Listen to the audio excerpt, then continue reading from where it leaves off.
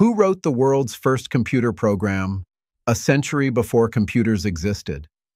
Ada Lovelace, daughter of the poet Lord Byron, collaborated with mathematician Charles Babbage in the mid-1800s.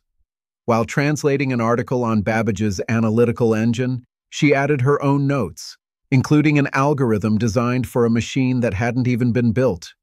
She saw beyond numbers.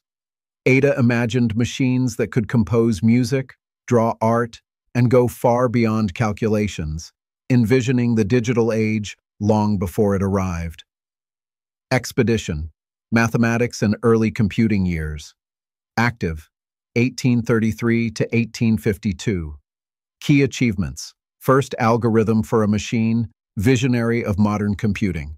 Enjoyed this? Like and subscribe for more surprising answers, and drop your thoughts, theories, or even your own questions below.